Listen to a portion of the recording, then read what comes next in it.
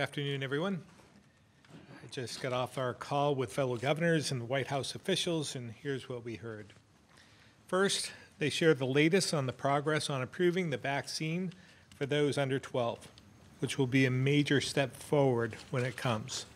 Dr. Fauci reported that clinical trials for vaccines for those 11 and under are going well, and that Pfizer will have enough data to submit for an EUA by as soon as early or mid-September. At that point, it would be in the FDA's hands on the regulatory side.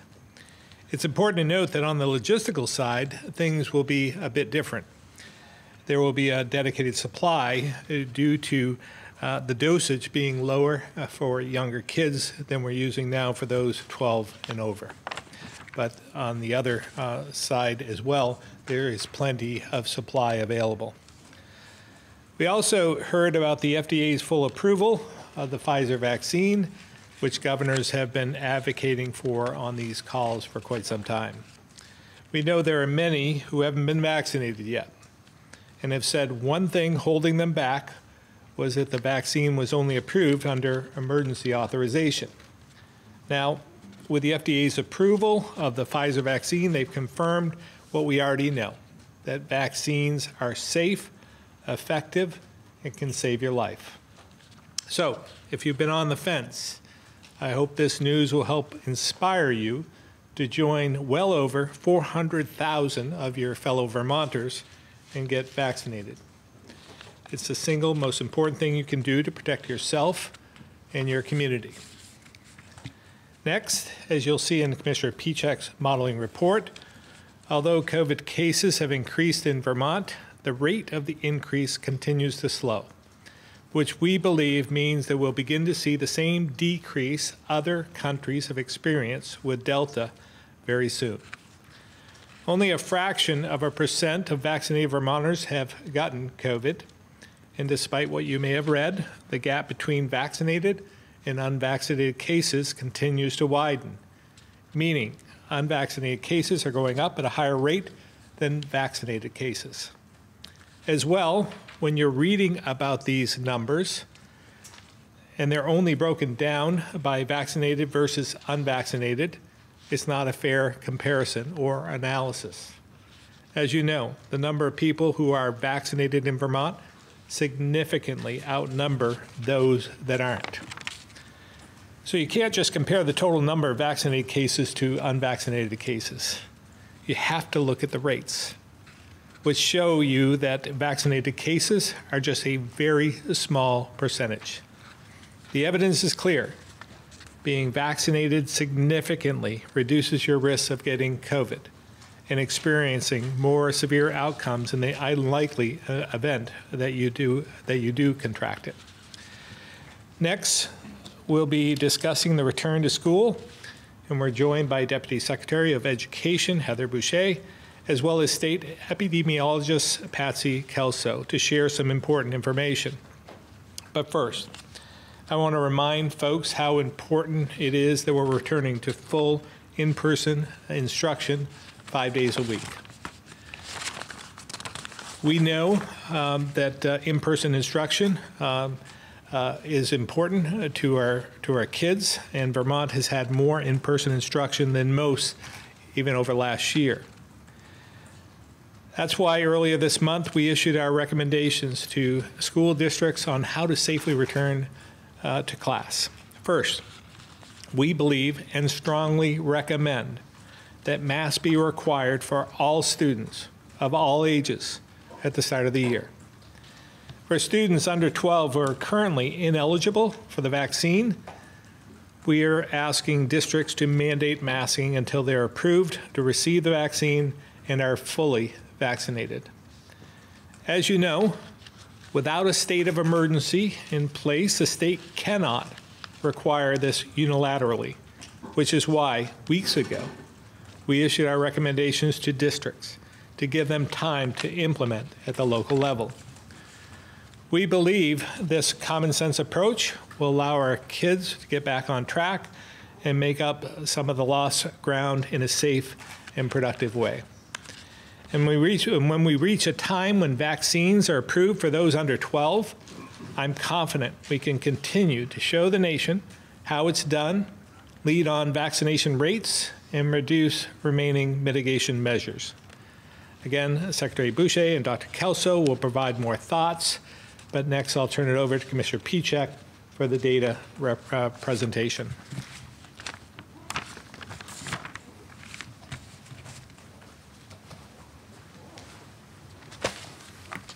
Thank you very much, Governor, and good afternoon, everyone. So I want to start where we have for the last couple of weeks of looking at the national trends, the regional trends, and the Vermont trends, particularly as it relates to case growth over the last 6, 7, 8 weeks. Taking a look at the first slide, this shows, as the Governor said, that national case growth has risen this week yet again, but that rate of growth has slowed down. Further, the ensemble model from the CDC that puts together dozens and dozens of models from across the country anticipates that cases nationally will slow down and then start to decrease. Looking at the next slide, you can see that rate of decrease nationally continuing to slow down from in the 60s, 50s, 30s. Last week, the rate of growth was 19%. And now 14% this week. And a particular mention that some of the states hit the hardest earlier on, Missouri, Arkansas, Louisiana, they're seeing their cases plateau, and in Louisiana and Missouri's case, start to come down as well. So that is leading to the sort of national trend that we're seeing. A little bit closer to home in New England, we're seeing a similar story play out, where the cases regionally have gone up. But that increase, about 4,000 cases compared to last week, is the slowest rate of increase that we've seen over the last 6 or 7 weeks. Looking at the next chart, you can see, similar to the country, we had growth rates into the 60, 50, and 40% range. And then last week, the growth rate was 19%, coming down to 9% this week. And similarly, here in Vermont, we see that we increased our cases week over week by about 40. So that's the smallest week-over-week increase that we've seen, up from 758 cases last week to 798 cases this week. So again, if we look at what that means for the growth rate, we can see here in Vermont the same trend where the growth rate increased as cases were increasing more quickly, leveling out, and then that rate of growth falling down. So the next week, we really want to look at the data closely in anticipation of the case rate not just slowing down, but cases actually starting to decline as well. When you look at the next slide, this is the reproduction rate. We talked about this a lot throughout the pandemic, but you can see that Vermont's reproduction rate was increasing early on during this wave. Basically, for every person that's infected, how many other people will that person infect? And you can see that that number is now getting down close to 0, or to 1 rather, which basically means that you're starting to spread it to less than a person, meaning that cases will start to fall. So that is certainly a good sign. And again, we're right on the cusp of that. Really important to see how that case data plays out over the next week. And that all leads into the Vermont forecast, where we can see that the ensemble forecast from the CDC, again, combining dozens of models from across the country, anticipates Vermont's cases continuing to slow down and then starting to drop. So that's what we hope and anticipate seeing, and we'll spend a good deal of time looking at in the week ahead. Looking a little bit more granularly at the data, like we usually do, you can see that the case rates are continuing to be significantly different for those who are unvaccinated compared to those who are vaccinated. So in the unvaccinated rates, you can see that that rate of increase is about 28% compared to the 18% in the fully vaccinated case rates. So the fully vaccinated rates, less cases, growing less quickly than those who are unvaccinated. So it continues to be, a situation where our case growth is being driven by those who are not fully vaccinated. Again, to represent this is a little bit different than the representation we showed last week. This is actually a this is actually showing it on a scale, on a per capita scale, where you're seeing the amount of people vaccinated, fully vaccinated in Vermont in that large green box. In that yellow box, you're seeing the number of breakthrough cases that we've seen. Again, this is in proportion to scale. And then in those smaller boxes, which you can't even really see visually here, you see the number of hospitalizations and the number of deaths that have resulted from a breakthrough case. If we magnify this 100 times on the next slide and blow up that little box, you'll see just how infrequent it is for a fully vaccinated person to end up in the hospital and for a fully vaccinated person to succumb to COVID-19. So again, continue to have strong confidence in the vaccines. And the next slide shows that as well. Real world data showing the highest vaccinated states to the lowest vaccinated states, with Vermont on there as well. Vermont continues to have a lower rate in terms of cases, hospitalizations, and fatalities than even those other states that are highly vaccinated like Vermont. And just want to mention also that Vermont has no pediatric hospitalizations at the moment as well. And we continue to be, even though the hospitalization rate has increased, continues to be the lowest hospitalization rate in the country. Turning to a topical subject, higher education restart. This is the first snapshot from our higher education institutions about the level of vaccination on campus. We don't have all of the institutions reporting yet. Not all of them are starting this week, some next week, some after Labor Day. But we have 13 of the 16 institutions in Vermont reporting. Some of those institutions are still gathering information from their students, but still it paints a pretty encouraging picture where of the 24,500 students that are enrolled in these 13 institutions, about 90% of them are fully vaccinated. Another 5.8% or so have a status that's not vaccinated, students that are between shots, students that are from foreign countries that are waiting to get vaccinated when they come to Vermont, students that are just simply in the process of providing the information to the school. And then there's some unknown students as well, about 3%. And of those exemptions that have been granted from schools, that's only about 350 incidents, so about 1.4%. So again, you can see this is the first snapshot. We'll update this week over week as more of those not vaccinated and unknown statuses move to different categories. But you can see higher education in a really good position to start the fall semester as it relates to vaccination status. Turning to the long-term care facility slide that we mentioned that we'd put back into the presentation, you can see that there are 4 current outbreaks across Vermont, totaling 62 cases at this moment. Turning to vaccinations, want to update here and mention that we had over 3,000 people start vaccination this week. That's about an 11% increase from last week. And you can see that the number of eligible Vermonters still waiting to be vaccinated has dropped below 80%. So with the news about the full FDA authorization, hope to see those numbers continue to climb in the weeks ahead. And you can see on the next chart that they have been on the increase again for about the last 6 or 7 weeks. So bringing us to our scoreboard, we see on the vaccine front, we see that Vermont continues to be #1 across the board. We often talk about that 85.6% number. That's the number of Vermonters who have received at least 1 dose. But just as important, or even more critically important in the face of Delta, is that fully vaccinated number, 76.4%, which Vermont has been a nation leader in for quite some time. And if you look at the next slide, and Dr. Levine will reiterate this, you'll see the importance of that second shot, of following through and getting the full vaccinated number of shots that you need to get fully vaccinated. Hawaii and Vermont have almost identical vaccination rates when it comes to the first shot, but there is quite a bit of deviation when it comes to those in Vermont and those in Hawaii who are fully vaccinated, who have received all of their doses.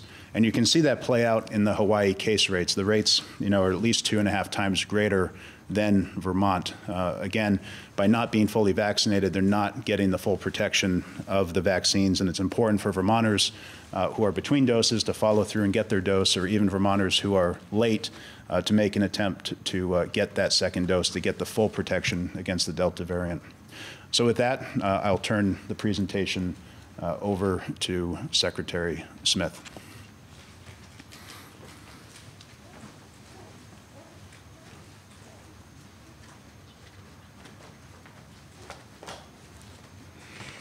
Thank you, Commissioner Pieciak, and good afternoon, everyone. I try to keep these presentations short. I failed miserably on this presentation. There's a lot of data that I want to go over today. In a minute, I'm going to cover the various walk-in vaccination sites open at schools and pop-up locations across the state this week. But first, I want to touch on a couple of other topics. The first topic is patient capacity at our hospitals. We look at hospitalization data every day, often twice a day. Actually, I looked at it just before I came in here. We have seen increasing number of patients in some hospitals, but this is also driven by several factors other than COVID. As of today, there are 34 people with COVID-19 that are hospitalized. For context, this is about half of the number of COVID hospitalizations we saw earlier in the year. And as Commissioner Pieciak had mentioned, it's the best in the nation in terms of keeping our hospitalization rate low. As you will see in today's data, our COVID, as you saw in Commissioner Pieciak's data, our COVID case rate growth numbers are actually starting to plateau. Hopefully this trend will continue. Of course, we will continue to watch this data to see if there are any changes we have to make along the way.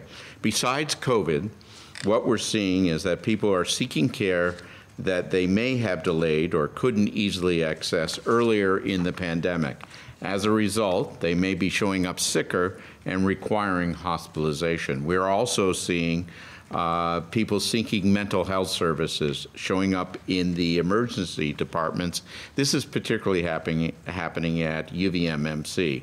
Mental health capacity has been an issue pre-pandemic, and it continues to ebb and flow throughout the year. To assist with this, the Vermont Department of Mental Health is bringing on more staff, including travelers, as required, to open up 9 closed beds at the Vermont Psychiatric Care Hospital in Berlin. The first 5 of these beds should be open in mid-September. In addition, the Brattleboro Retreat has 12 new level 1 adult beds and 4 pediatric beds. The retreat is actively seeking staff to open up those beds. We anticipate that 6 of them will also be coming online in mid-September. Next, I want to cover additional vaccine doses as well as upcoming booster shots.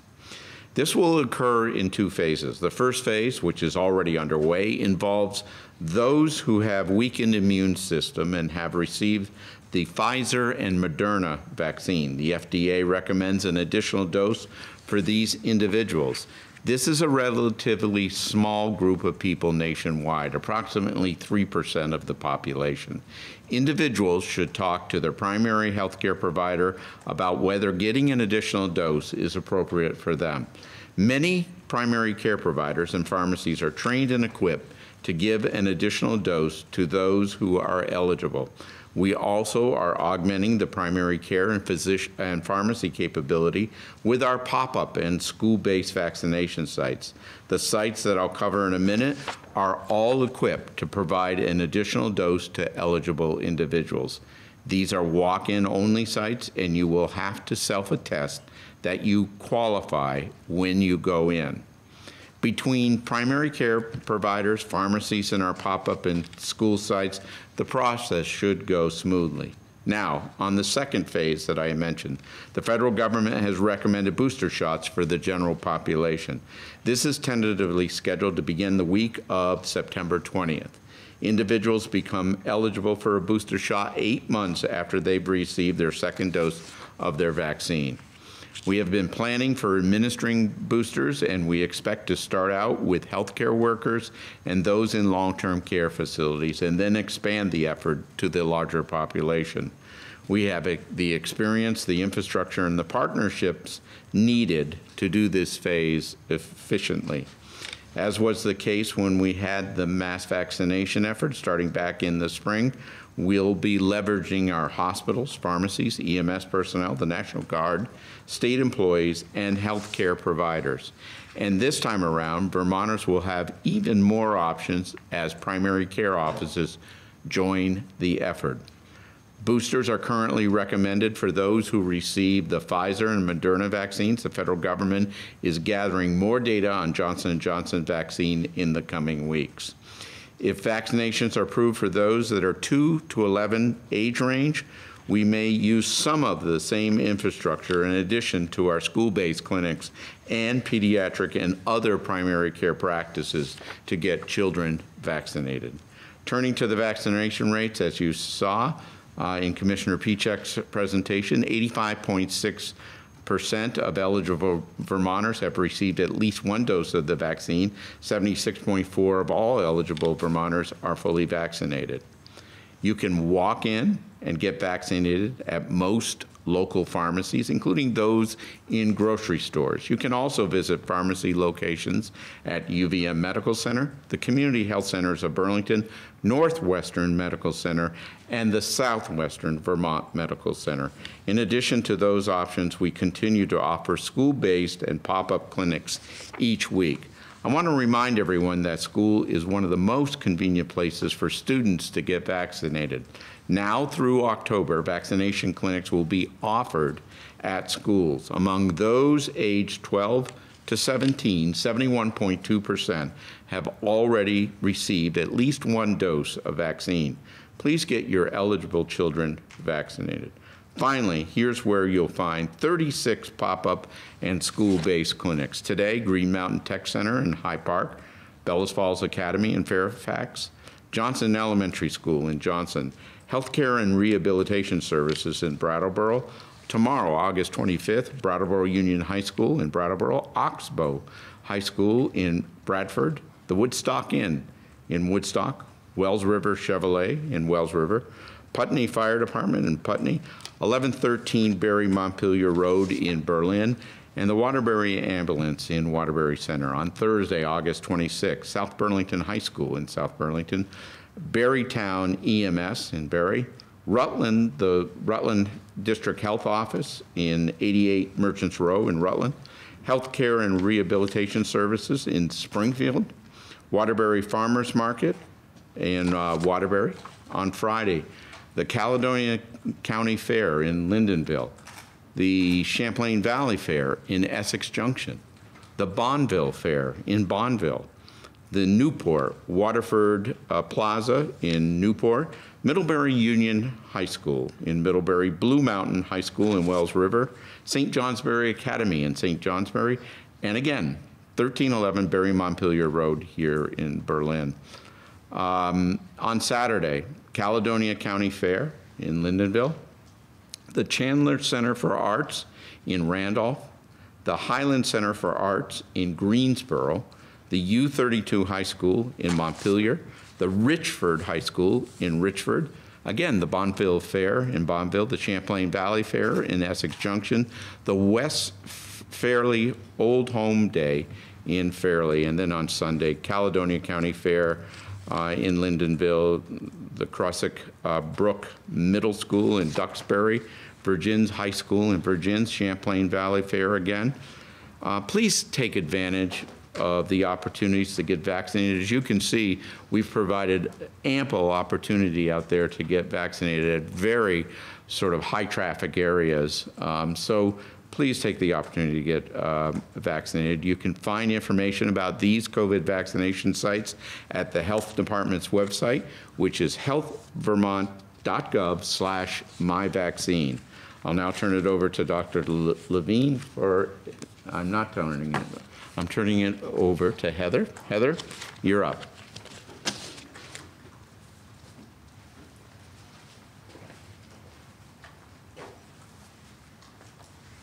Thank you, Secretary Smith. Good afternoon. Many Vermont schools are back to school this week, as the governor noted. And with that in mind, I'll briefly remind us of the state's recommendations for public health and safety measures for back to school this fall. In addition to urging all eligible Vermont residents who can get vaccinated to do so, as we just heard, we recommend that districts require students and staff to stay home if they are sick. Schools are recommended to use the same resources provided by the health department last year to evaluate health and wellness, testing, and return to school timelines. Please stay home if you show symptoms of COVID-19, have a fever, or are currently in quarantine or isolation due to COVID-19. In addition, if symptoms begin while at school, students or staff should be sent home as soon as possible. Regarding facial coverings, we recommend that schools require everyone, students and staff alike, to wear a mask for the first 10 instructional days of the school year. After that time, if more than 80% of eligible students have received their second dose of vaccine, schools may list mask mandates for both eligible students and staff. If the proportion of eligible students vaccinated is less than 80%, all staff and students should continue to wear masks. Students aged 11 and under who are not yet eligible for the vaccine should continue to wear masks while in school. Finally, students and staff should not have to wear masks outdoors. Without a declared state of emergency, our recommendations are advisory, but the authority of school districts and independent schools is not. They have a duty of care to their students and the responsibility and authority to take action to ensure their health and safety. We're seeing good things from Vermont schools as they set up their local requirements and update their families on the process for the new school year.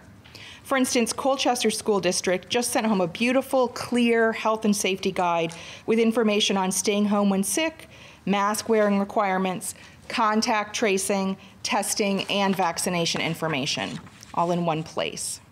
Please know that we will continue to assess the situation and provide updates and additional recommendations as the need arises. In terms of surveillance testing, the state is again offering this testing for all students and staff, as we did in the spring and over the summer. Currently, school districts are enrolling in the program administered by the health department.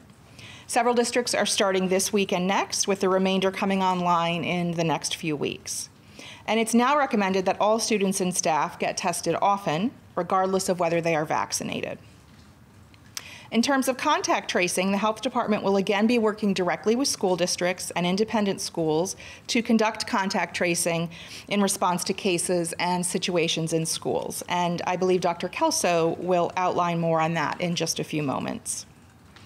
Before I close, I want to give a bit more detail about the authority of supervisory districts to keep students safe that I referenced a moment ago. We released a memo on this to districts last week that briefly stated, under Vermont law, districts have broad authority and responsibility to soundly administer their schools, including adopting local policies, practices, and actions to keep their students safe and healthy. This includes policies and practices to prevent the transmission of COVID-19 in their learning community. It is important to know that the details of how districts choose to address and prevent the transmission of COVID-19 may vary from district to district. Some school boards may set a mask policy themselves, whereas others may delegate COVID-19 decisions to the superintendent, district nurses, and COVID-19 coordinators. Districts are unlikely to make the same exact decisions or follow the exact same time frame for mitigation practices across the state. That is okay. What is important is that local school officials are stepping up and exercising their local authority and responsibility to make the health and safety decisions that work for their community. I also want to note that we have been hearing about a few, thankfully not in any kind of widespread way, but a few contentious conversations regarding masking and COVID-19 mitigation measures. This is perhaps to be expected given our experiences navigating COVID to date, particularly from a national perspective. However, we urge any such conversations to remain civil, measured, and respectful. Again, school boards, school administrators, and educators are working hard and making decisions in the best interests of health and safety for everyone. You can disagree with their decisions, but it is not okay to threaten or intimidate them. And threats of violence are never acceptable. I also ask that folks please not disrupt the start of school in any way. Activities that disrupt the school day or interrupt learning time deprive our students of the stability and connection with their teachers and peers that they all need as we start the new school year. Ultimately, such activity just isn't fair to our kids. Finally, I'd like to end on a note of optimism. It is truly great that we're able to start the school year in person with a streamlined set of common sense safety and health measures. It's not something folks can take for granted in other parts of the country, and the fact that we're starting from a good place here in Vermont is due to our collective efforts over the past 18 months, and the fact that so many Vermonters stepped up and got vaccinated when it was their turn. As both an educator and a parent myself, I can say that it's incredibly valuable to have kids returning to the classroom, to PE and sports, to music and drama, and all the many other extracurriculars available, and also more generally to spending time together with their friends, which we know is incredibly valuable in the context of learning and development for our students. We're hearing from educators, parents, and community members that students are excited to return to school with less worry and restrictions than there were last year. And I just want to say that I'm profoundly grateful to everyone who worked so hard to make this possible. I will now turn the podium over to Dr. Kelso.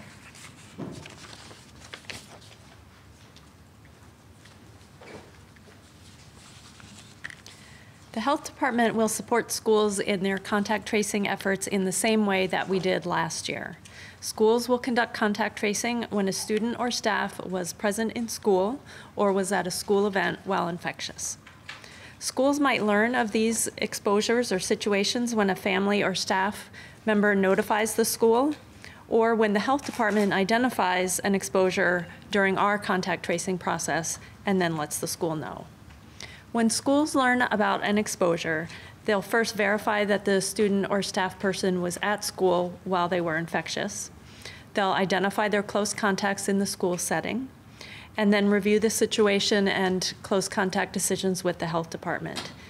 And keep in mind, if you're fully vaccinated, even if you're a close contact to a case, you do not need to quarantine. Schools will also notify close contacts at the school about their exposure using a quarantine letter and other resources provided by the health department, and give testing guidance as needed. And then they'll loop back with the health department to share information. Schools know their families best, and this method was successful last year. Also, families might be more likely to answer a call from their child's school, and that can help speed up the contact tracing process. If we want to keep our kids in school, and we all agree that's where they need to be, we all need to do our part. And you've heard bits of this before. Most importantly, get vaccinated if you're eligible. Stay home if you're sick, even if you have a mild illness. Get tested if you have any symptoms, even if you think it's allergies or a cold, and even if you're vaccinated. And if you're in a household with children who can't be vaccinated yet, or someone with a weakened immune system, consider wearing a mask when indoors in public settings. Finally, I want to speak to the kids and the parents and caregivers of kids who are involved in group activities they're passionate about doing. Whether it's sports, music, theater, or anything else, your chances of doing what you love this school year will be much greater if you do one simple thing: get vaccinated. Getting vaccinated will help you all be successful in reaching your goals together. And I'll turn it over to Dr. Levine.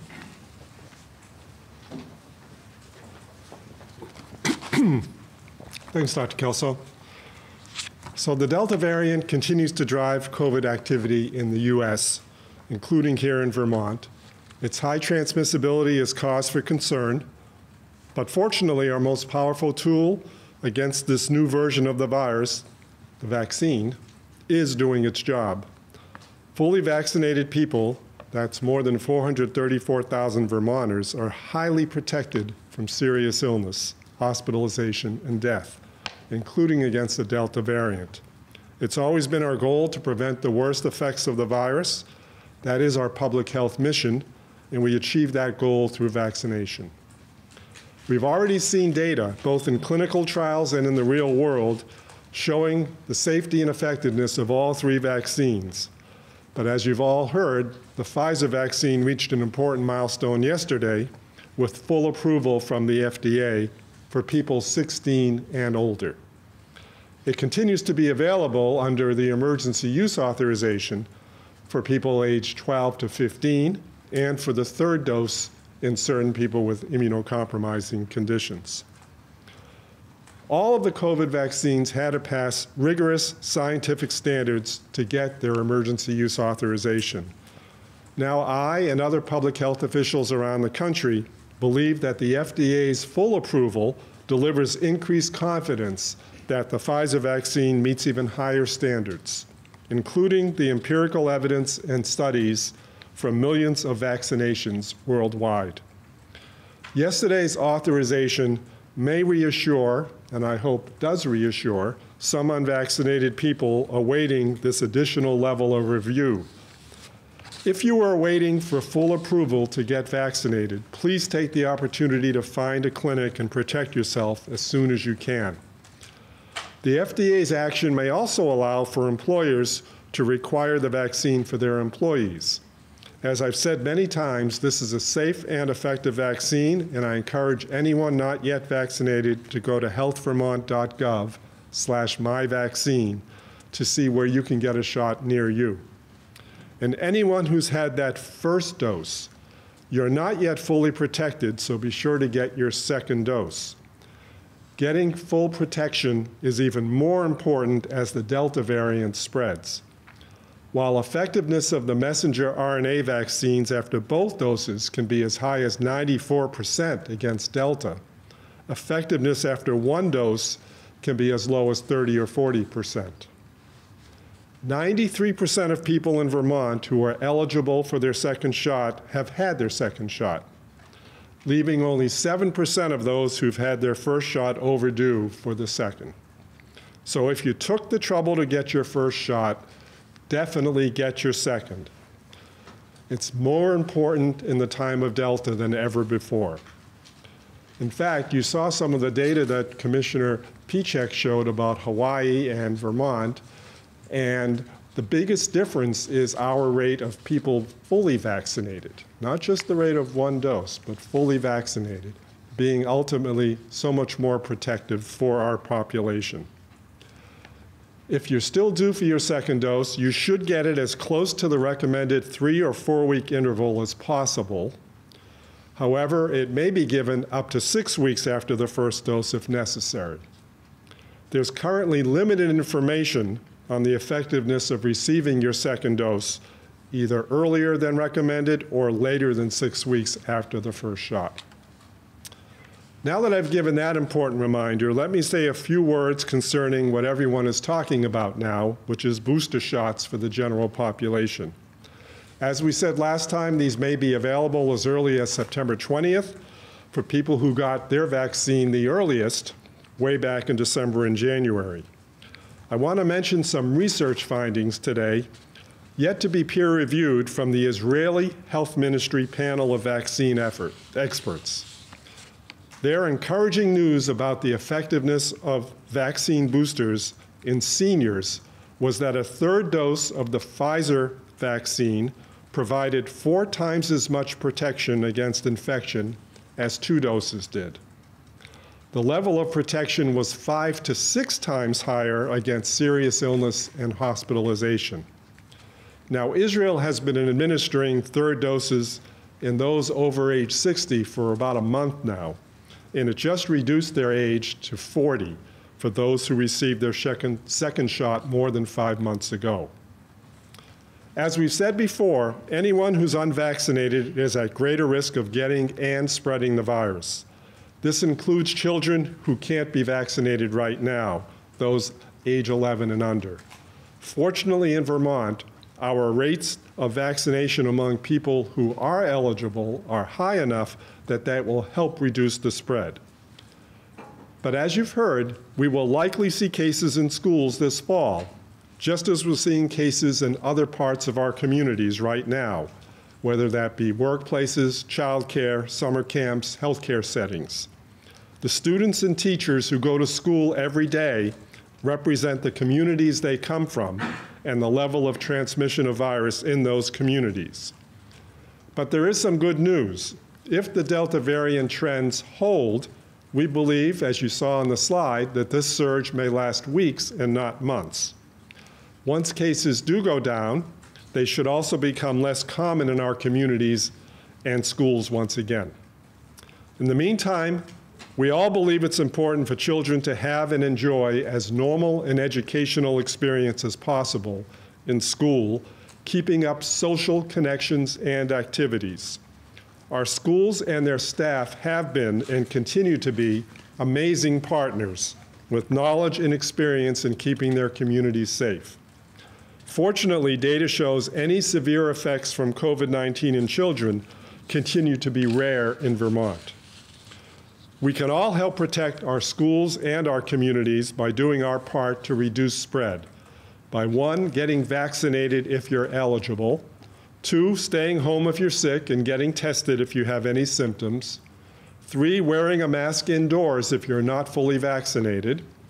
4, if you are fully vaccinated, consider wearing a mask indoors as an extra layer of protection if you have a weakened immune system or are around someone who does, if you have children who can't be vaccinated, if you're traveling to a place with higher transmission and lower vaccination rates, or if you just feel more comfortable wearing one and want to benefit others by reducing further your already very low risk of transmitting the virus.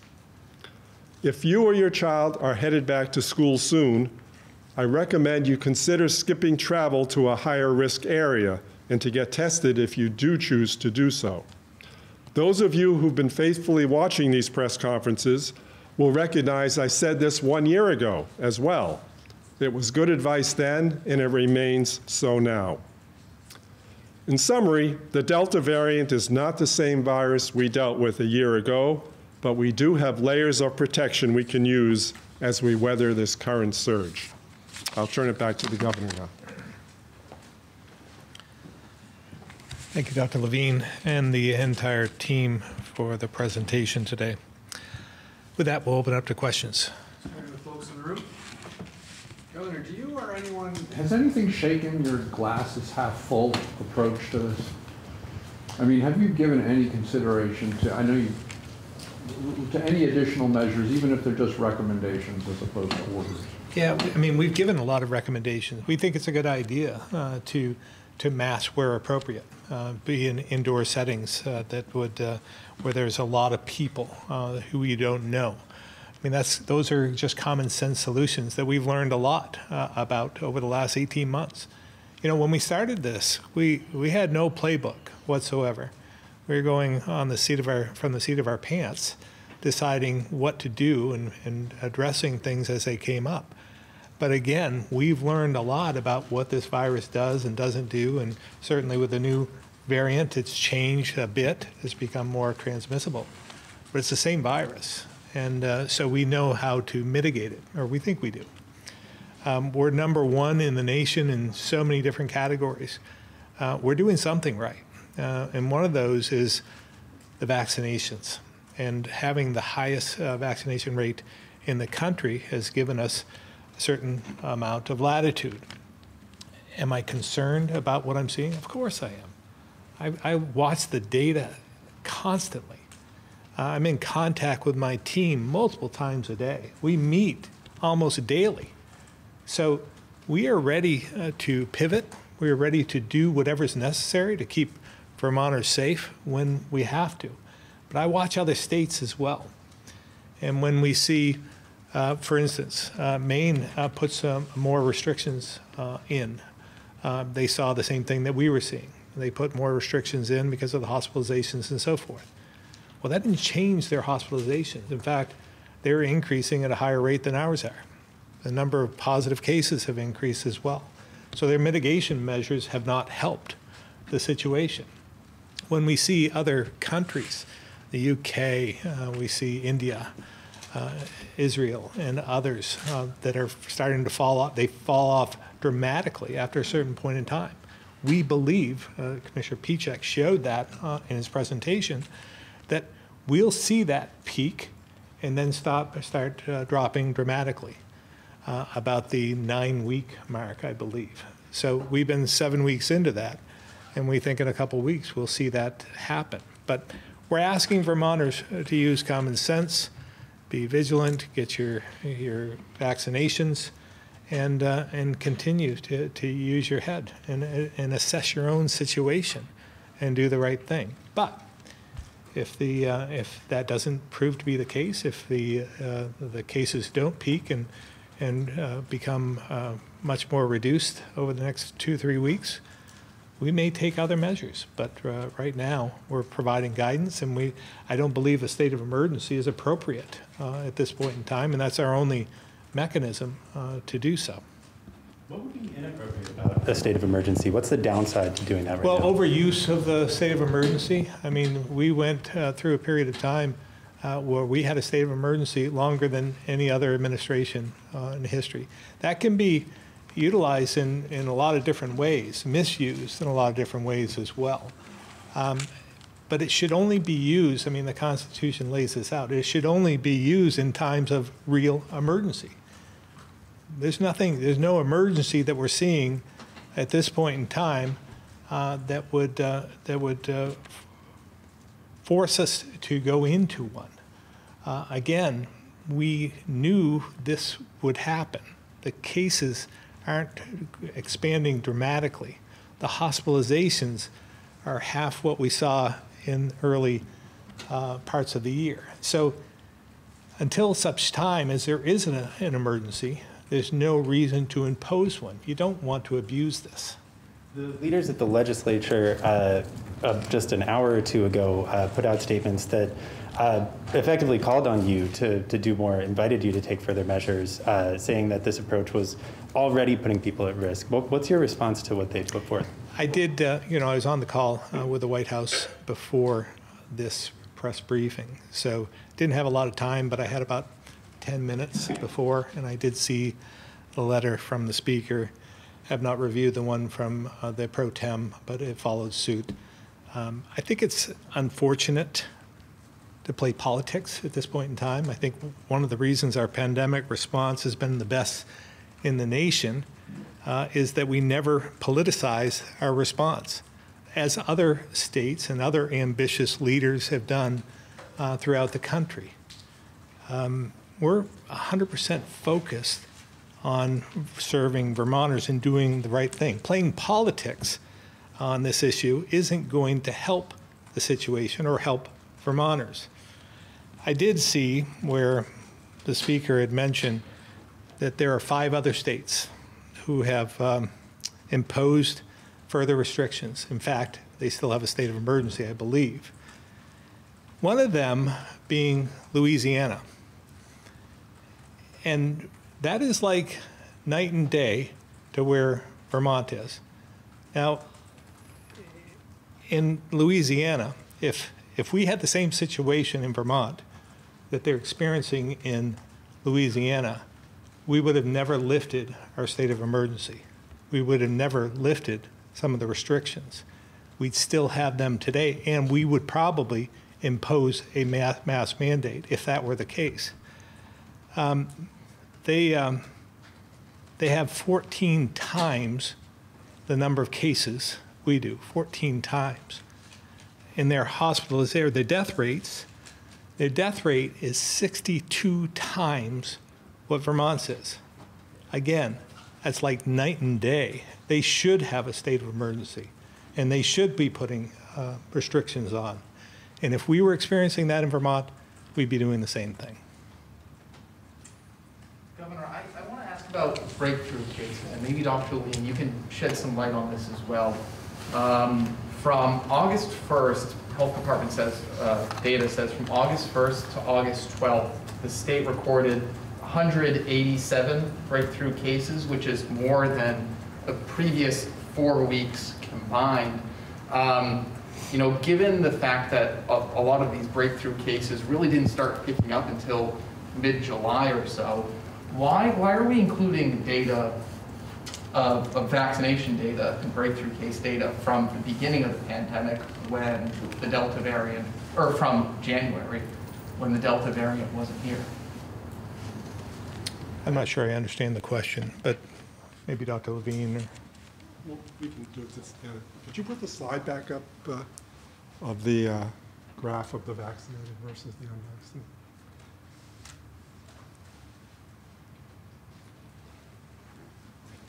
So people at home can't see the numbers here, which are cases per 100,000, but we're in the 10 per 100,000 range on the blue line, which is the vaccinated population. And we're in the 35 or so range per 100,000 for the vaccinated, for the unvaccinated, which is the gold line. So again, clearly there's been this major uptick late July and early August in these cases. No denying that. Very important to recognize that. But again, these cases are still out of a denominator that is over 400,000 people. And these cases are out of a denominator that's 100 or 1,000 or less people. That's a dramatic difference.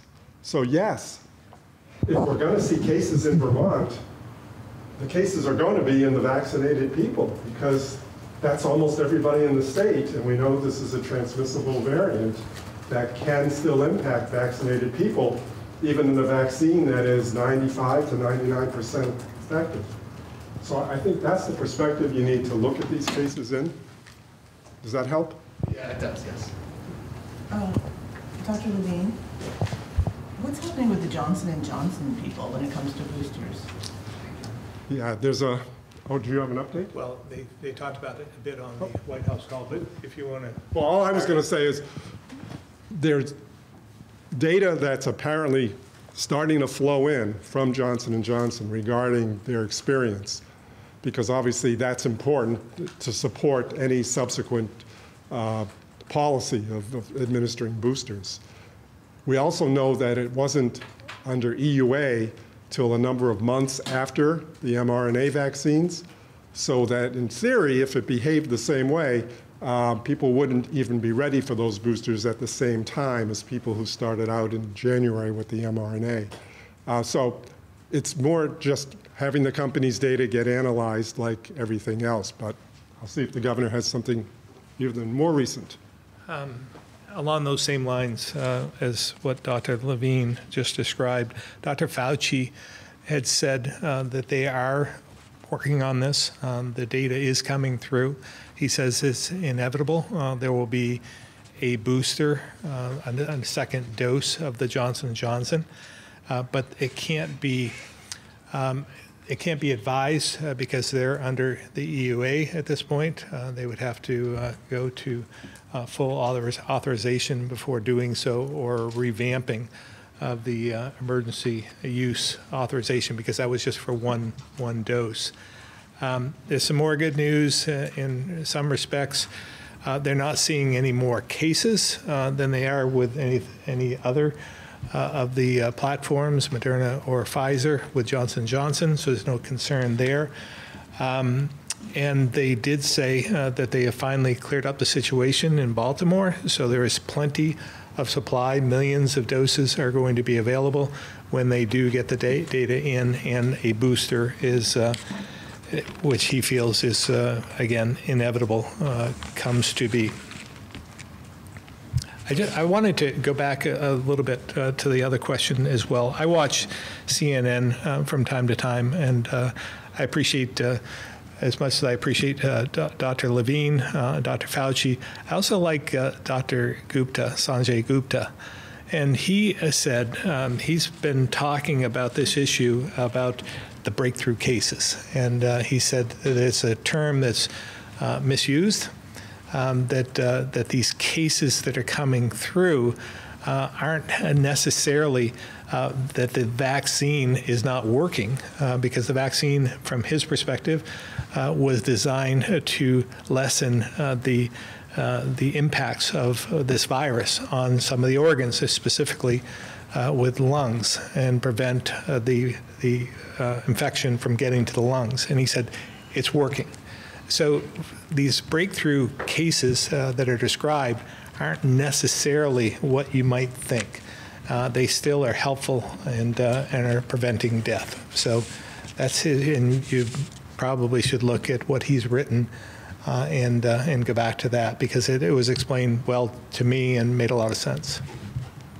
Dr. Levine, I got an email from a viewer that just gave me an idea for a question. He was bringing up the fact that, you know, some of the people who are unvaccinated may be so because they had COVID and, you know, believe that there's some level of immunity with that. I know this is something you talked about before, but given the Delta variant, what would be your advice to those people if they have held out on getting vaccinated, believing that they have a good amount of immunity already? Yeah, my advice is really unwavering. It's that the data is so strong that shows that even if you've had the kind of immunity you get from having had the infection itself, your immune system gets additional benefits from the vaccine to a much, much higher degree, and you are much more fully protected for the future by having gotten the vaccine on top of having had the infection already. So the data is just very, very compelling. Once this booster process starts rolling out, if somebody has gone, 2 months after when they were supposed to get the booster, would they still be considered fully vaccinated? Has the Department of Health given that any thought when it comes to indoor masking and things like that? So a sort of evolving definition of fully vaccinated, basing it on a third dose of vaccine if you've gotten the 2-dose vaccines. Yeah. I don't think we've thought of that yet at this point in time. I think at this point in time, we're happy for all the people who've gotten the 2nd dose. I have no reason to believe Vermonters won't step up to the plate when it comes to their opportunity to get the 3rd dose, because again, the kind of data that I just recited about Israel, we'll find that kind of data coming in from other locations, including this country as well. And the whole recommendation is based on data about what impact another dose has, not just on like the antibodies in your bloodstream, but actually on what happens to you over time. So it'll be so compelling that I think most Vermonters, just like they come back, for flu shots, the ones who are already getting flu shots, they keep coming back year after year because they know that they're going to get some benefit from that. Eventually, what's going to happen with the SARS-CoV-2 virus is it's going to be sort of in the background all the time, something that's called being endemic, and people are going to be accustomed to the fact that there will be a need for getting booster vaccines at some kind of interval, yet to be determined. Would it be annual like the flu shot? Would it be something else? I can't say, but that's what will happen. How are people in nursing homes supposed to get their 3rd shot? It seems like there's a fairly urgent need for that population to get these boosters. Yeah, and they're going to be the first on the list, actually, because they were the first on the list. We have a strategy, which Secretary Smith is eager to tell you about. We are in the planning stages right now of reinventing or reestablishing how they got their booster shots, how they got their shots in the beginning, which was through the pharmacy partnership. We'll probably reinstitute that process for them. Those pharmacies that worked in certain long-term care facilities would go back to that. We're in that process right now. They will be one of the first. More specific? Well, after, there's 6,000 of them. After September 20th, we'll be going into them right at that point. So we got to get approval.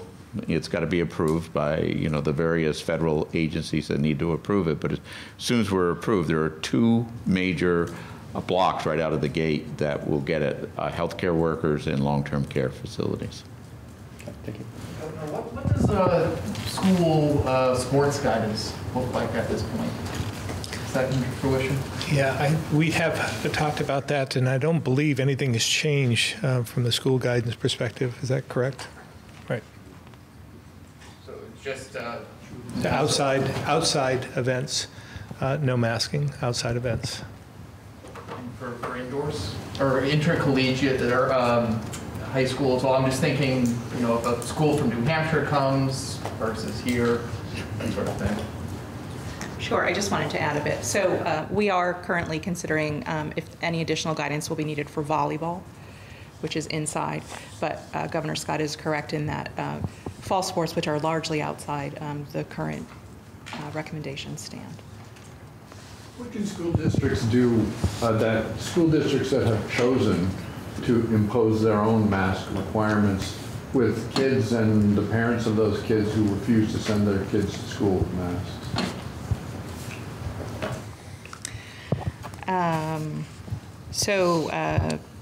I guess technically they would look to attendance requirements if the family is still considering that their student is enrolled in that school. So there's nothing that would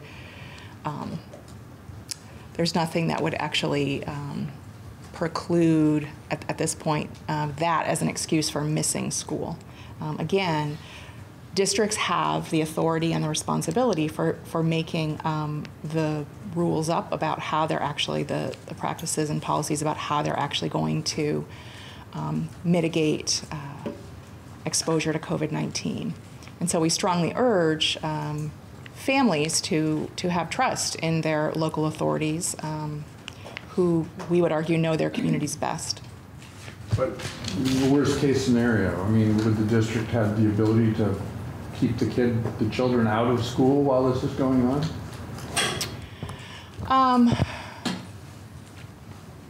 I was thinking of it from the other perspective. So you're thinking if there's a mandate for masking, correct, and parents are sending their students without masks.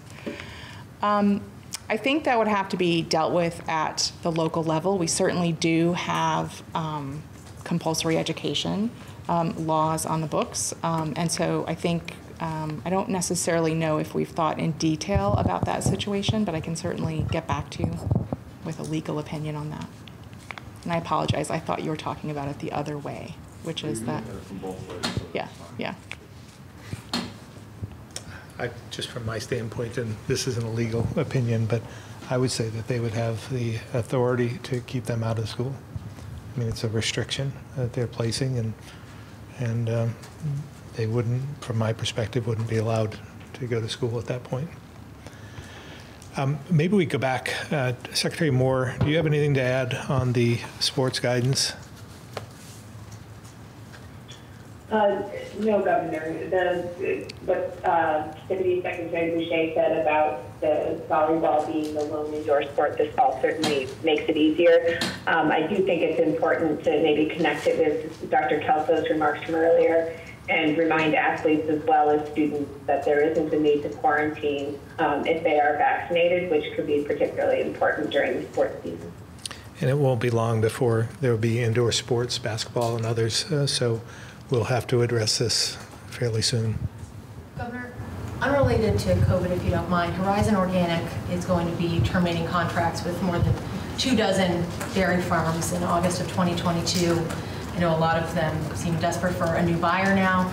What are your thoughts on this move, and what would be your message to farmers who are really nervous about their futures? Yeah, unfortunate situation, obviously. The good news is they've given a year before they are going to stop picking up milk. That gives us some time to reflect on different strategies. I know I spoke with Secretary Tebbetts this morning. They put a team together to look at this, and we're already starting to think about what are the possibilities of other markets and what we can do, because we want to make sure that they're viable. It's hitting that smaller to medium-sized farms dramatically. So we're on it, and hopefully we'll have a solution before long. Can I just go back to COVID? This might be a question for Dr. Levine, but has anybody actually gotten COVID twice? And we're talking about immunity after getting it once.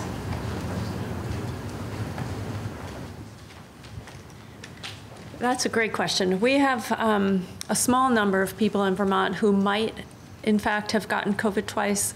The actual case definition to clearly say that someone has been infected twice requires you to have whole genome sequencing on both of their specimens from the first time they had COVID as well as the second time, so that you can say it's a new infection because it's a different, distinct virus.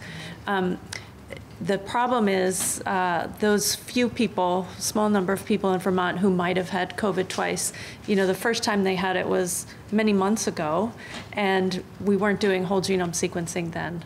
So technically, we have no one who meets the official definition, and there are very few such cases nationwide.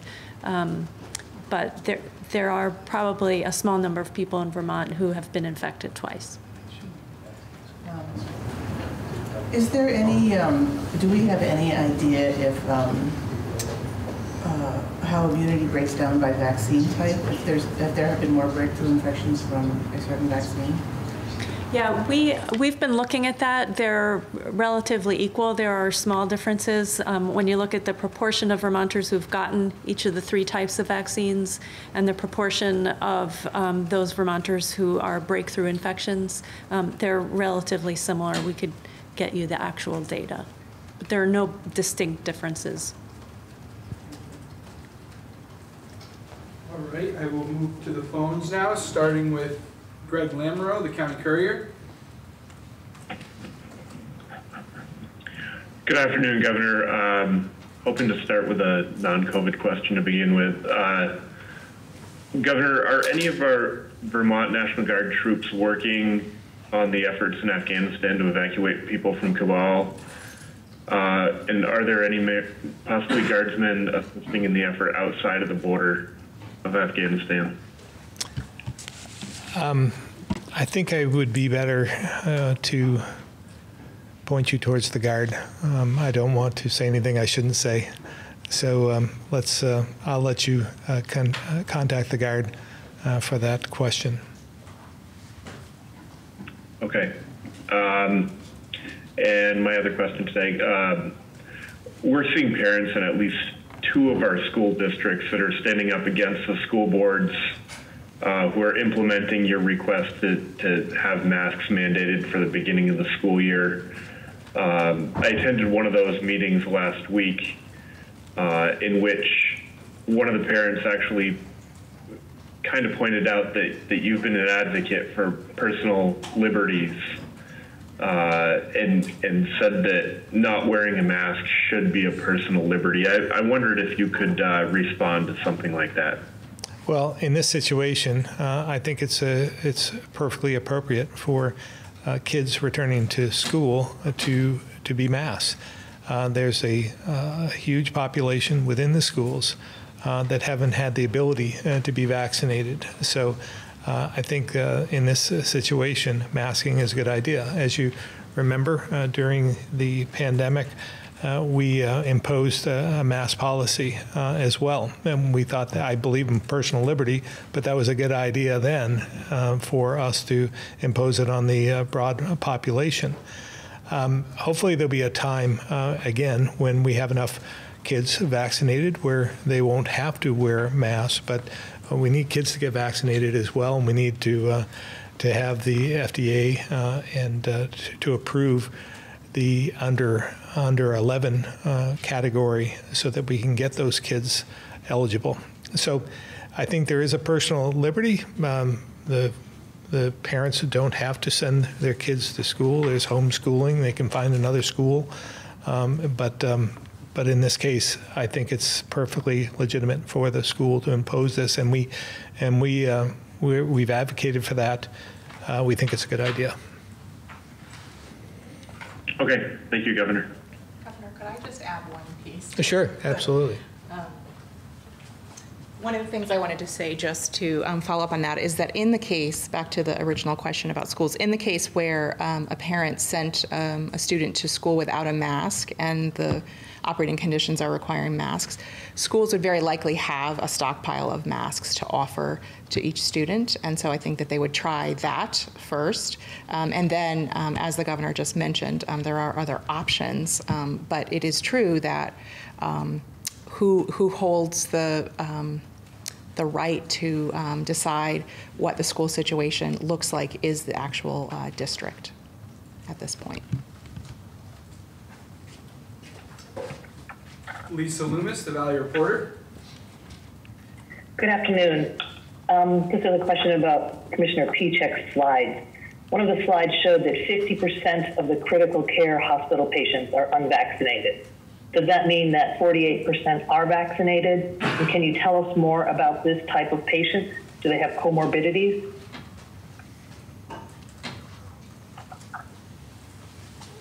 Yeah, Lisa, so that is correct. That was an average of, the last 13 days that we have data on. About 50%, 52% are unvaccinated, not fully vaccinated. The 48% on average that are in the hospital, in the critical care facilities in particular, are breakthrough cases. We don't have at the moment, any demographic data about those individuals at this time, but we can certainly follow up on that. Well, I'd be curious to know. I also noticed that one of the slides talked about the hospitalizations increasing in people over 70 who would have been those who got their shots in December and January. Does that show the waning efficacy of the vaccine after 8 months? Yeah, so certainly. So we have, in the broader presentation, we have a slide today that shows sort of the age breakdown, those over 70, those 50 to 69, those middle-aged, those younger, and what proportion of hospitalizations those make up. Those are hospitalizations just generally. Those aren't specific to ICU.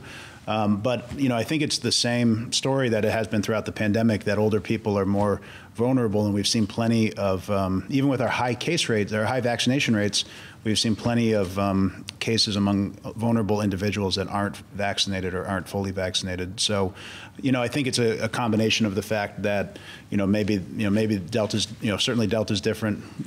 Maybe the immunoresponse in people that are older is different. Maybe the immunity is waning over time. But it's also holding true through the entire pandemic that those that are vulnerable by age continue to remain vulnerable, particularly if they're unvaccinated, of course.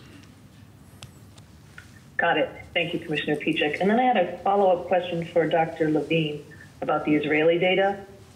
Did the Israeli data demonstrate a drop in vaccine protection at 8 months, or was it earlier in 4 to 5 months in those over 70?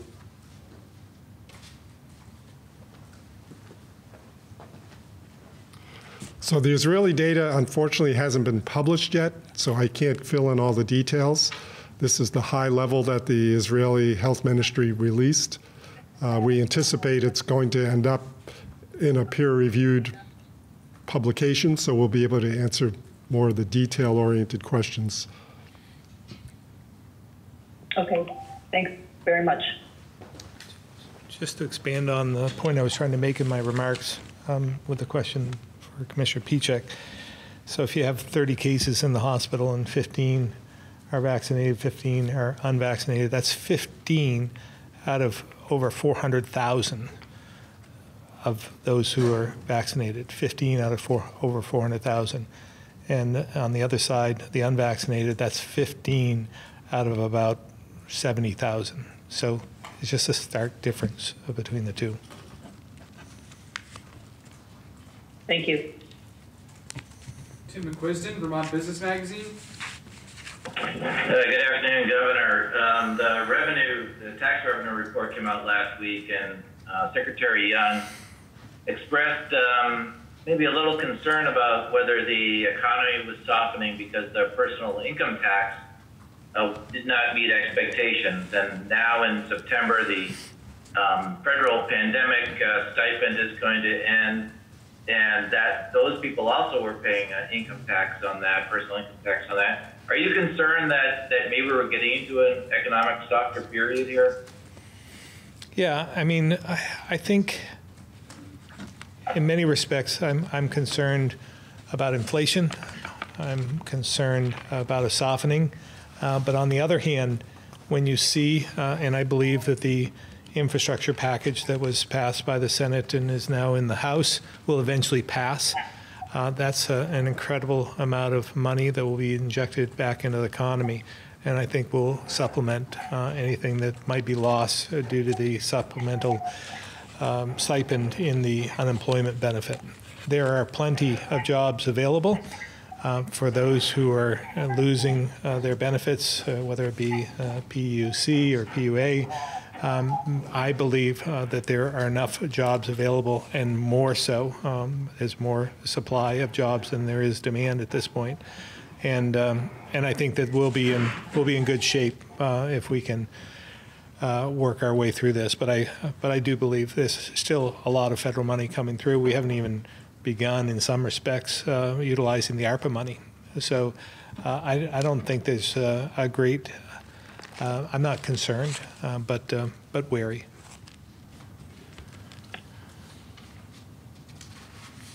Thank you very much, Governor. Peter Hirschfeld, VPR. Thank you, Jason. Governor Scott, Dr. Levine, we're entering a stretch of time here. I guess no one knows how long it'll be exactly, when there's only one available vaccine that does have full FDA approval, if Vermonters who have not been vaccinated yet decide that's the vaccine they want to get, will you have enough supply to handle the 90 or so thousand Vermonters who are eligible for a vaccine at this point who have not yet gotten vaccinated? I'll let Dr. Levine weigh in on this as well. But during the call with the White House today, that topic came up. They feel there is plenty of supply of Pfizer at this point, but they also said it's not going to be long before Moderna will be given full authorization as well. And following behind that, as I said before, Johnson & Johnson will be given full authorization as well. So I think all of those coupled with the reduced number of vaccinations taking place, I think we're in good shape from a supply standpoint. Dr. Levine. I think Moderna is weeks to a month or so behind in terms of the approval process, so that won't be a very long time. J&J, it's a little harder to pin down. We have been for a number of months now at a time when there is surplus of supply and not a surplus of demand. So clearly we're still ticking up, as you saw on the graph, with more Vermonters every day still getting vaccinated. But the supply is quite available, and we don't anticipate any problems. Thank you both. Leora Engel-Smith, Vermont Digger. Hi, so I have a question about long-term care facilities. The slide that we have with the 62 total cases, is that just cases that are in active outbreaks, or are we like missing, let's see, 1 or 2 cases that folks have maybe in other facilities? Dr. Levine. Yeah, those are in outbreaks. There will be scattered cases in other facilities, but none with significant numbers compared to those. What's the total number of cases can we have in the nursing homes / long-term care facilities? We'll have to get you to the total number. I don't have it off the top of my head. And is this staff or residents or both, the cases that we have in the outbreak? Right, so we don't have the breakdown in those, but I can tell you the majority are in residents, but there are still staff that are affected as well. We do have that information, we just didn't put it on the slide, so we'll get that. Thank you. Andrew McGregor, Caledonian Record. Yeah, thanks. Good afternoon. Staying on that most immediate topic, I'm interested in the long-term care facility outbreak data, and in particular, anything more you might be able to offer on the outbreak in Barton. I'm not aware of the outbreak in Barton, but maybe Dr. Levine, maybe, or Dr. Kelso? It's in the Maple Lane Nursing Home in Barton. Right, and that one actually has just come to light in the last couple of days, so it did not make the slide, but that is a 5th. But I don't have any details to give you at this point. That's under active investigation. Okay. Then, if I could, a question for Dr. Kelso. You mentioned earlier that close contacts that are fully vaccinated don't need to quarantine. Does that suggest that potential breakthrough cases aren't often spreading the virus to unvaccinated? And is there any guidance for this group of vaccinated close contacts to get tested after they're identified as a contact? Yeah, thanks for that question. It is possible that some asymptomatic breakthrough cases are contributing to spread. And we stand by the guidance that fully vaccinated people do not need to quarantine if they're a close contact of a case, because the vaccine is highly effective. It's not 100% effective, but it's highly effective. We do recommend that those people have a low threshold for getting a test if they have any symptoms, and it's not a bad idea to get a test if they're asymptomatic, to go ahead and get a test 3 to 5 days after their exposure. Okay, and then finally, what I hope is a quick one for Commissioner Pieciak. You've referenced the UK as an example of a case pattern that Vermont's typically followed, and highlighted the drop from the UK's peak a few weeks ago as potentially foretelling for what Vermont will do. What's your reaction to the recent return to increasing cases in the UK the last 10 days to 2 weeks? Yeah, Andrew, it's a great question. I mean, you know, we have maybe 10 examples of jurisdictions, both in the U.S. and internationally, that we've been following. The UK and Vietnam have shown their cases slowing down, in the UK's case, coming down and then going back up. Vietnam slowing down and going back up. So those are two jurisdictions that we're watching closely. You know, in the UK, they did have some significant lockdowns, you know, up until the point really when Delta was about to peak in their country, and they had Freedom Day and removed a lot of those, and they also had certain gatherings, sports events, and things of that nature. So there's certainly a lot of mobility and interaction with people in the UK in the ensuing weeks when the cases started to drop, and that's, you know, I think the best guess at the time and as to why their cases are back on the rise. So it's certainly informative and illustrative for us here in Vermont to keep in mind as we watch our cases closely over the next week. Okay, thank you, everyone. Let Dr. Levine add to that. It just reinforces a point we made previously. Two things happened in the UK. More recently, they were in a lockdown and sort of came off of the lockdown all during their Delta surge, if you will. But from the beginning, they had a strategy of getting one dose of vaccine into people as quickly as possible and compromising on the second dose, not to never give it, just to give it later so they could get the highest percentage of the full population vaccinated with one dose, which was a fantastic strategy for all of the strains of coronavirus prior to Delta. But now with the SARS-CoV-2 Delta strain, that strategy doesn't work well because of the data I presented to you showing that one dose just doesn't really cut it if you want to prevent getting all those infections. So that's why I'm very focused on our fully vaccinated rate in Vermont, where I haven't done the proper research, but I think we're probably the highest in the world in terms of that number for the eligible population, age 12 and over. And I do think that's proving to be very protective for us, and I hope that can continue. And again, a reminder to those who may not have yet gotten their second dose but are overdue, keep this data in mind as you plan out your calendar. Tom Davis, Compass Vermont. Thanks, Jason. Governor, I'll let you decide who should answer this.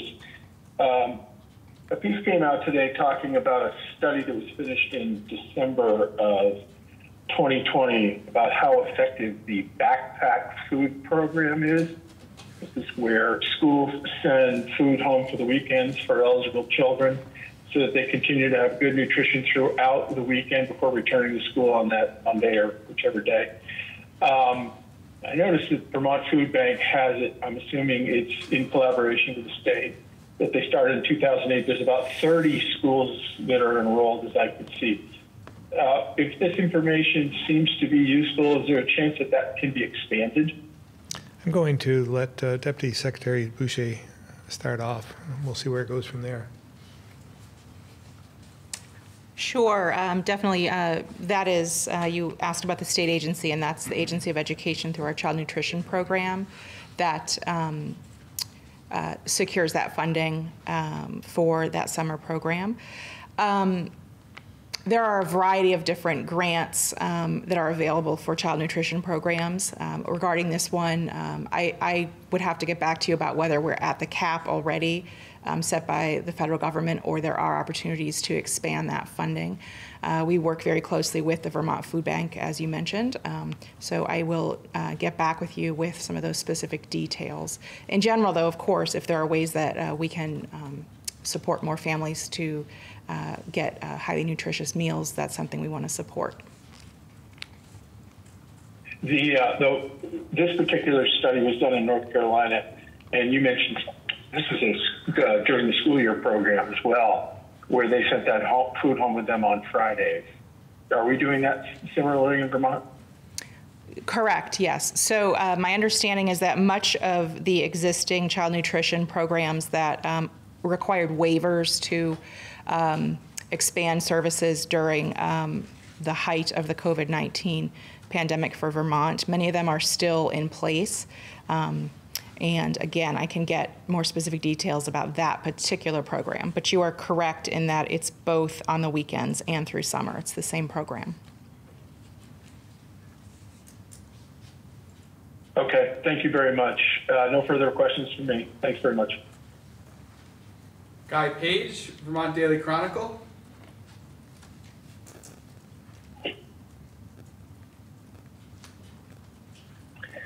Governor, I have two questions. The first is you once said that you rarely, if ever, heard from Governor Cuomo, and I'm wondering if you've communicated with the new New York governor.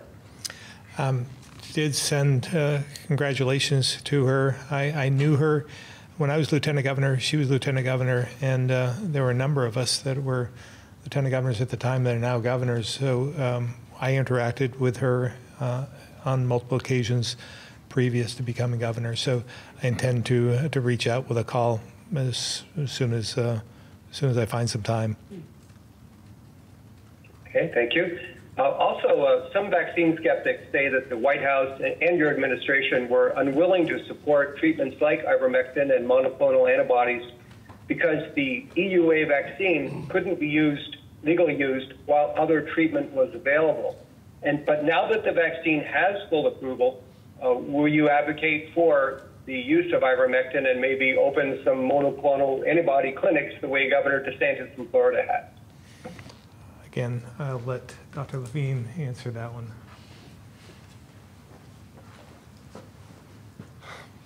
To be honest, Guy, I feel that Vermonters are so fortunate that we don't have to open monoclonal antibody clinics because they have another pathway to avoiding anything serious happening to them from the SARS-CoV-2 virus, and that is vaccination, and they've taken advantage of that. Unfortunately, the rates in Florida are not comparable to Vermont, and monoclonal antibodies does rise high up on the list of interventions that you'd want to provide for your population, predominantly for those who are unvaccinated, who will have the higher rate of cases and of severe illness. And the goal of monoclonal antibody therapy is to keep people out of the hospital. Their hospitals, as you've seen in the news, are at capacity. It's a very severe situation down there. So they need as many monoclonal antibody clinics as possible to handle the demand so that they can keep these people out of the hospital and hopefully improve their clinical condition in a way that's meaningful. Ivermectin, you've asked me about before, and the FDA's tweet last night only further supports what I said previously. And what I said previously was that there is not compelling, strong evidence that this animal drug, veterinary drug, used to treat a whole variety of parasites in a variety of animals, is effective at treating the SARS-CoV-2 virus. And I can't remember the exact wording of what the FDA tweeted. It was something to the effect that it's for horses, it's for cows, and it's not for people, you all. It was a very odd tweet coming from a federal agency, but it tried to make the point that take ivermectin off the table. Our pathway out of this pandemic is the vaccine, not a drug like ivermectin, which would only be used if you were already sick, if it actually worked. Thank you. Guy, I probably will get out over my skis on this one, but I believe the monoclonal antibodies and treatment is available in Vermont. It is, yes. We don't have special statewide clinics, but Right. many of the hospitals. Right. No special statewide clinics, but it is available in many of the hospitals in Vermont. I also wanted to comment again when I talked a little bit about Louisiana before. I want to be bipartisan here, but Florida is in a much different position than we are as well.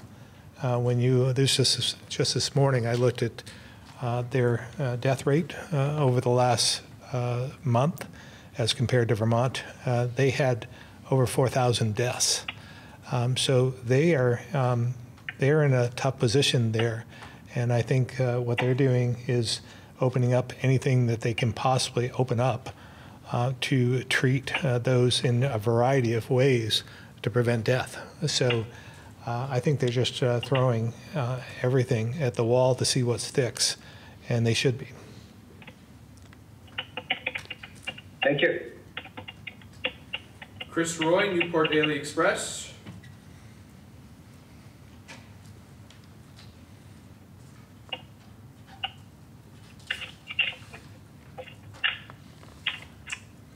Chris Roy.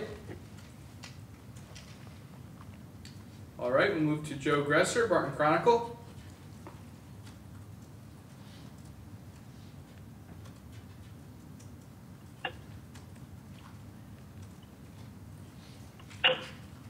Joseph, the Barton Chronicle.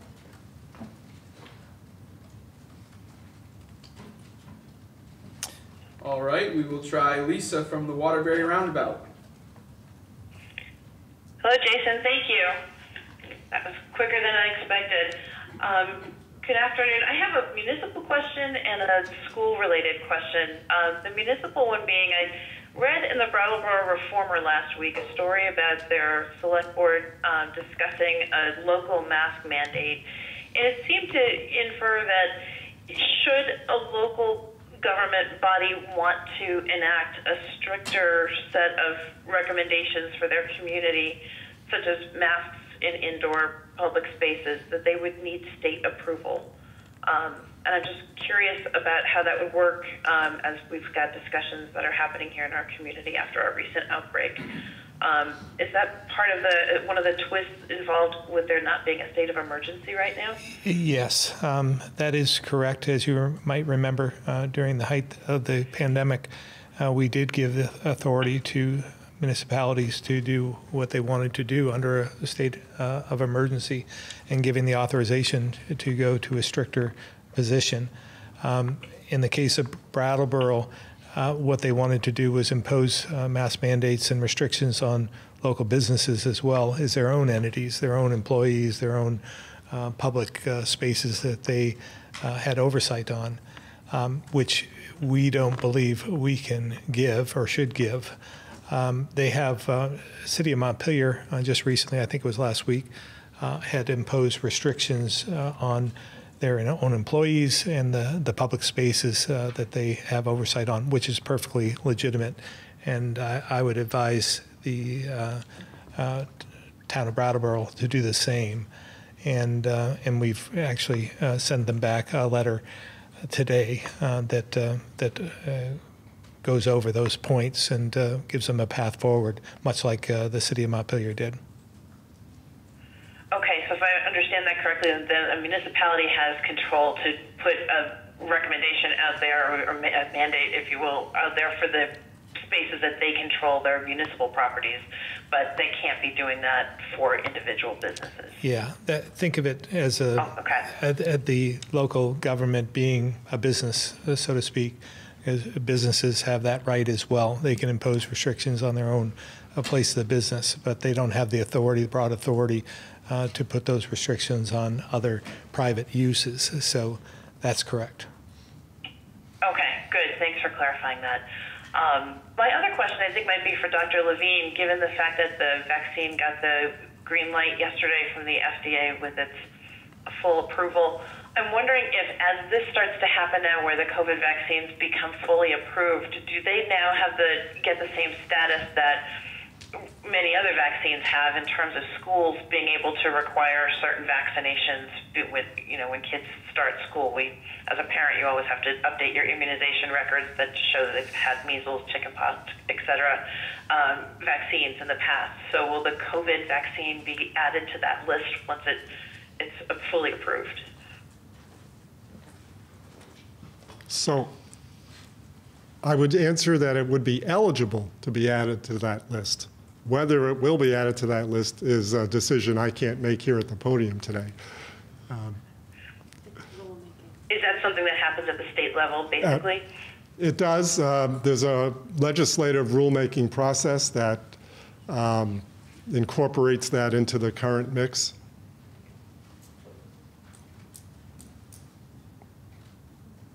I haven't heard any discussions about that at this point in time, but obviously approval just occurred yesterday, so. Right, okay, well that's interesting to know. So would that be something then that would be on the plate when the legislature convenes in January? I can't answer for them particularly, and I think there'll be a lot more data to be analyzed before that would actually be on the plate. Keep in mind, we don't even have authorization yet for underage 12. So right. There's a lot more that has to happen, I would think, before you'd get to the outcome you were talking about. Okay, well good, thank you. It's good to know what the process is. Last thing for you, Dr. Levine, is I don't know if you came with any further details on the Waterbury outbreak over the last couple of weeks. Do you have anything else that you might be able to share past the 31 cases that we had confirmed so far? Sure. I'm not aware of cases beyond that number, first of all.